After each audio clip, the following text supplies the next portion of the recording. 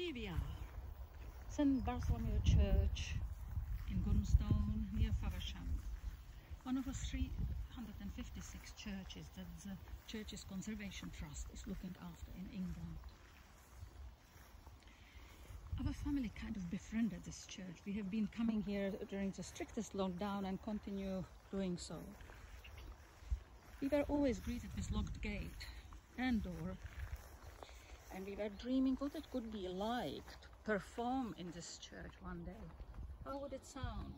And we thought it might be a perfect venue for chamber music, for two violins, for music for two violins. And one day, this week, suddenly I came and the church door was open and I could finally go in, and it felt like coming home. Just wonderful. So today we are going to play here for you and for us, or more for us and for you. We are going to play two pieces, one by Kaspar Friz and one by Thorp. By Thorp, it is an arrangement of the Irish song Down by the Sally Garden. Kaspar Friz was an 18th century Swiss composer, virtuoso violinist and teacher. He spent most of his time in Geneva, apart from when he went to study in Turin with Somis. There he learned all the Italian style of violin playing, and that was wonderful for him in Geneva, where he was accepted.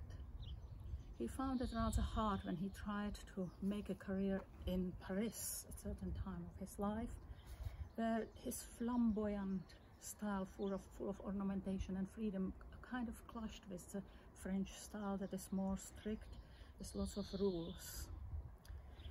He came back to Geneva and continued with his successful career as a teacher, and mostly as a teacher in aristocratic circles.